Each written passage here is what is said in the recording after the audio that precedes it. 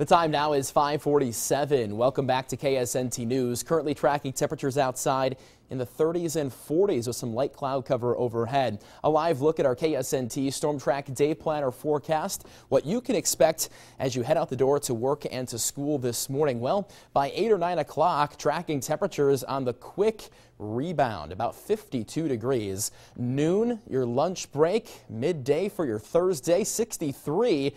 Temperatures still holding in the middle to upper 60s by 6 o'clock with a high temperature in Topeka approaching 70.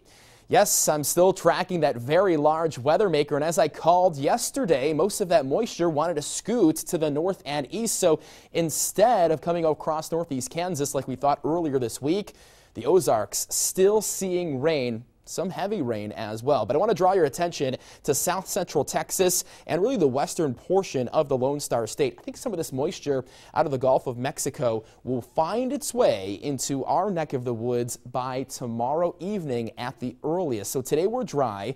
During the daylight hours of Friday we're dry, but changes tomorrow evening and overnight.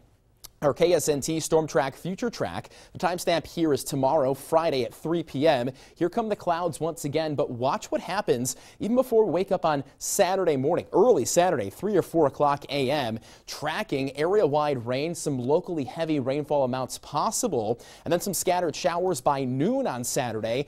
That's the exact time that the St. Patrick's Day Parade in downtown Topeka starts.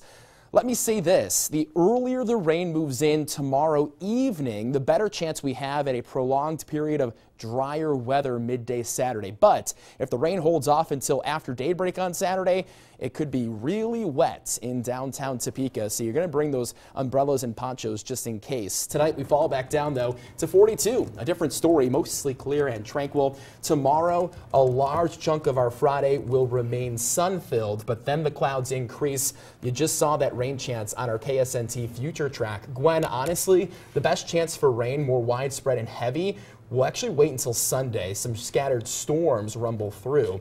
But if you can get some sleep now, do it because, well, some rumbly weather this weekend. But also, we lose an hour of sleep, Gwen. We don't like hearing this. It's going to be a shorter weekend than normal. That is like Saturday my nightmare. Night. I know. I wish you hadn't told